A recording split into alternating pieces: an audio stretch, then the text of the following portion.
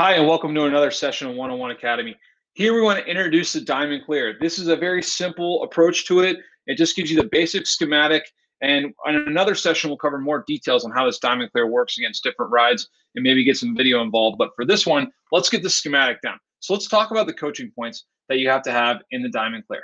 The first is your players need to sprint to their spots with their head turned towards the goalie to give him an outlet. Nothing is worse than watching a player run up the field to his spot in the clear, and he's wide open, and the goalie came and tossing the ball. Make sure they have the head turns. Number two, the under midi, the low midi, needs to do the work. So he's doing a horseshoe and working towards the ball, and a lot of times that will be an easy pass. We'll see that in the next slide of the schematic. You'll see who that under midi is. He's a low midi. Third, let the ball do the work. No easier way to clear than to making passes quickly and efficiently.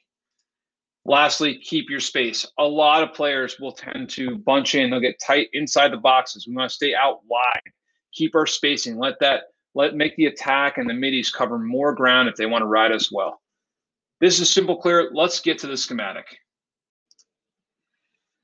All right, so this is a diagram here of our diamond clear. Now let's just assume that we're set up in a 2-3-1 for the offense. So the defense is kind of in that set, and we're sort of just drawing this from that angle. So we're going to show guys running out from these spots. Obviously in a game, it's not going to look just like this, and different guys are in different spots. So, take it with a grain of salt, but just sort of understanding the placement of where guys belong.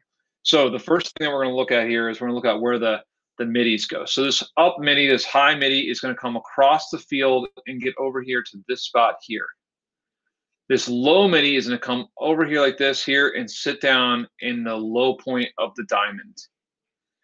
Our LSM is going to make this deep run here to this deep section of the field.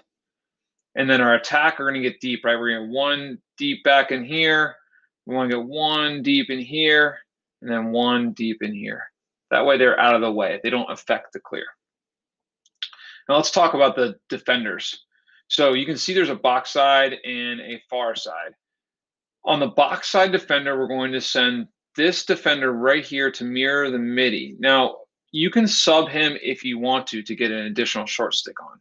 That is up to you. I generally have my poles handled, so I keep them on the field as much as possible, and I want to avoid letting the other team get a substitution. These two low defensemen are going to do banana curls like this and like this. Okay? And so let's take a look at the next slide and see where we end up in these positions. Okay, so now that we have everyone in their spots, we'll assume the ball is still with the goalie. At this point, the goalie's probably coming out the back here, so he's probably going to, end up over here. And you'll have the goalie here like this with the ball. So we'll erase it so you can see that. And what happens in this sort of scenario is now we're going to be set up in sort of breaking up the ride. And what we want to do is work our passes back and forth and then up the field. So let's just sort of simulate what the ride is going to be like. And let's assume that they're going to run what I would call a match feet ride. This is fairly simple. So they're going to have an attackman here, an attackman here. They're going to be locked on here, they'll be locked on here, they'll be locked on here. And then an attackman would be covering this defender. So as a clearing team, you want to identify this as soon as possible. You can have a term for it. Some teams call it the mic, like they do in football. Some teams call it, the dink pass, whatever you want to call it. You can call it whatever you want. But what you're going to do here is you're going to work. What you want to do is work a shift to this side. So you'd make a pass here, over, and then you try to make this overpass here for 2. This guy's going to push up the field. This guy push ups the field, and then you make this dink pass like this for 3, which gives you the clear. But this is that diamond clear setup against a match feet ride.